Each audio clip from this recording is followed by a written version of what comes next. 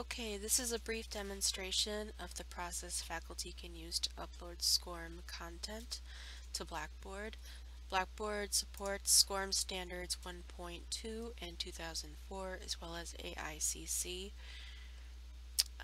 All of these typically work when uploaded into Blackboard. Most of my experience has been with SCORM 1.2, but 2004 will also work.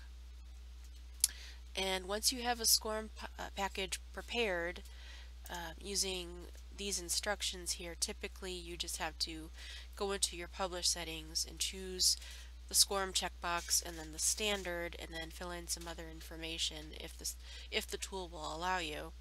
Sometimes they just plug in pre-prepared identifiers and keywords, but you can try to customize. And then your reporting criteria in the authoring tool.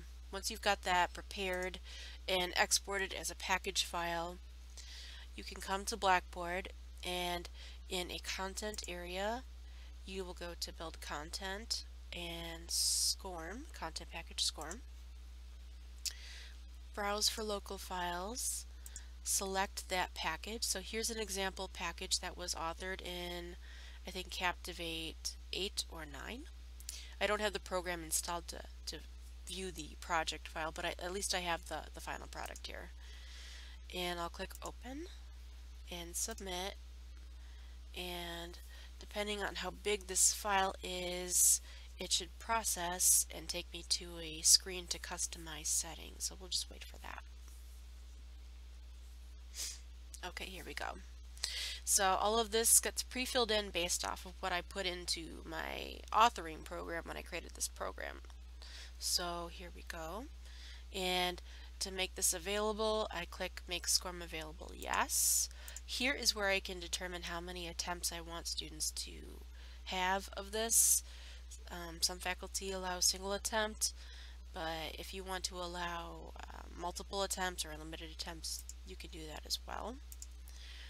You can track number of views. That's just internal statistics in Blackboard for how many clicks this particular piece of content gets. And under grading, this should fill in pre-configured based off of what you selected in the authoring tool. Here is what I had elected when I prepared this simulation, maybe 5 years ago. So it's pre-filled in with grade with 100 points and the name of the assignment. I can make changes here. I can also determine how the score gets reported into the Blackboard Grade Center, either as a score, completion check mark, or so on. I usually just like to keep it as score so I can see the points earned, especially if there's a quiz that calculates points earned. And everything else I usually just leave off. I don't do the SCOS or grade timing. I usually just choose the grade SCORM option and just have it filled out and just select a score. And click submit. And if you're successful, the package should look like this. You may need to enroll a student user in the course, such as a colleague, or just request a real dummy student from the online learning department to access and test this, because if you try to access this with student preview, it won't be a true replication of the student's experience, but you can try it. Here we go, it's gonna load. Here we are.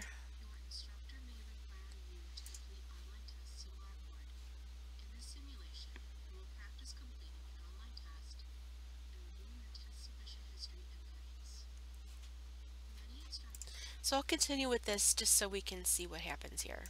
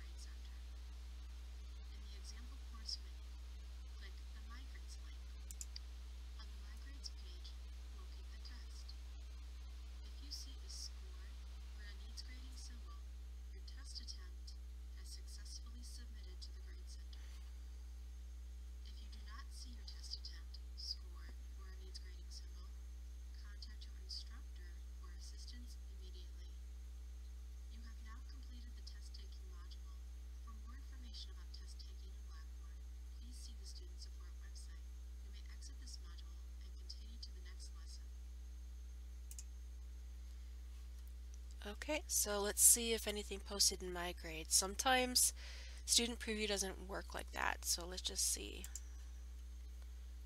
Yeah, so yep, it did. So we got a score. So looks like, at least in this case, student preview is working with this particular SCORM package and is logging a score. Okay, so it's working as expected. So that's the overview of how to add a SCORM package into a course and one way you can test it.